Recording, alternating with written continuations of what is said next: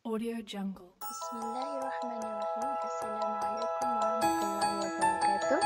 My name is Asiah, and this video we will discuss on the title, which is Workers' Welfare.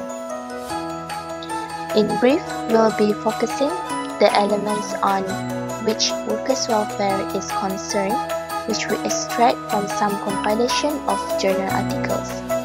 Worker is a person who commit themselves by doing or about to do something.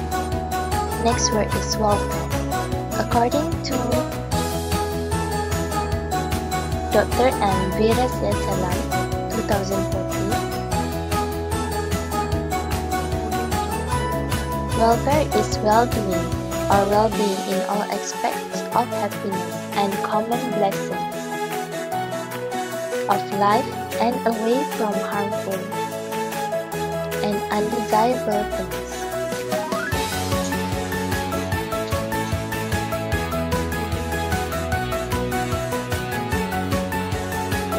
Now we know the individual meaning of workers and welfare.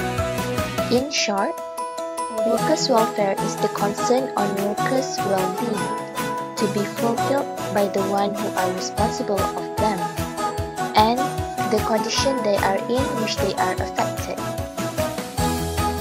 Workers' effort is equal to jihad. Why? Because worker has sacrificed himself for Allah, then he get reward by Allah provided his niyyah is true. This worker is considered as a mujahid. Employer responsible to act just towards worker they hire. According to Surah An-Nahl, verse 19, Allah commands justice, the doing of good and generosity towards fellow man, and He forbids all shameful deeds and injustice as well as envy.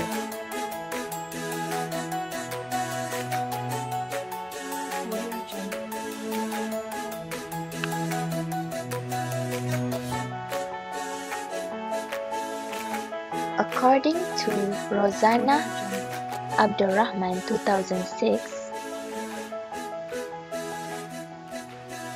basis of employer's duty to provide safe and healthy place by making sure the workplace are protected as much as the workers are free from ill treatment by the employer, and the workplace must become conducive for workers to earn their livings.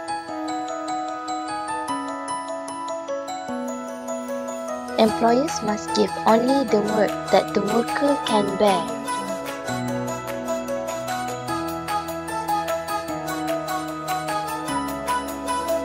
In Surah Al-A'raf, verse 42, and God makes no one labor but he who can bear it or has the energy.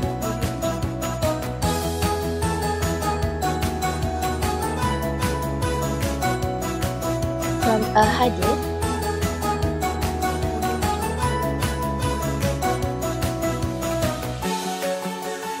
Prophet ﷺ reported that do not charge the laborer by giving work that is beyond his ability.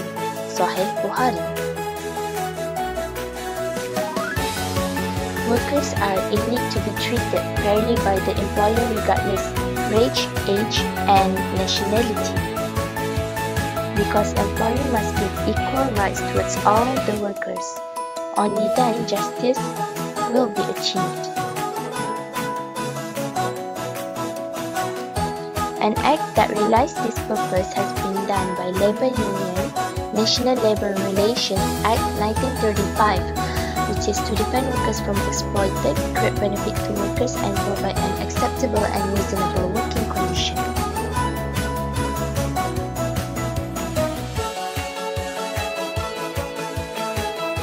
According to Red Malinowski, 2015,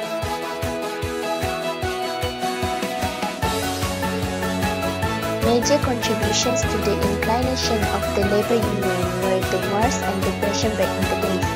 The labor union successfully raised the wage, shortened the long working hours, and managed to fight for supplemental benefits.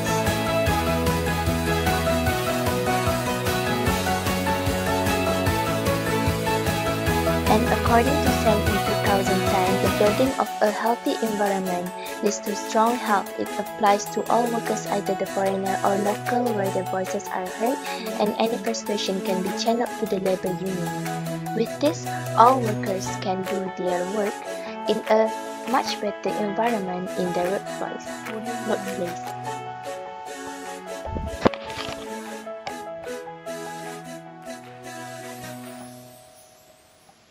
In labor union, Islam assures the employees to be kind and give a hospitable condition for the good of the workers. Islam also encourages labor union in the system. There is not much difference between conventional and Islamic. Islamic labor union also fight for it.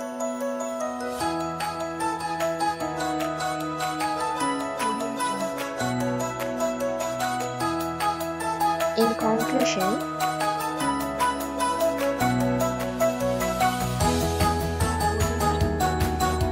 neither conventional nor Islamic perspectives disregard any human aspects. The only thing we want is the best for the ummah.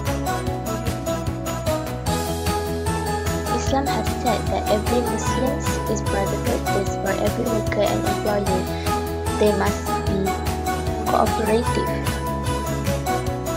especially while at work. Workers work diligently and employees should compensate wages according to the job done by the workers.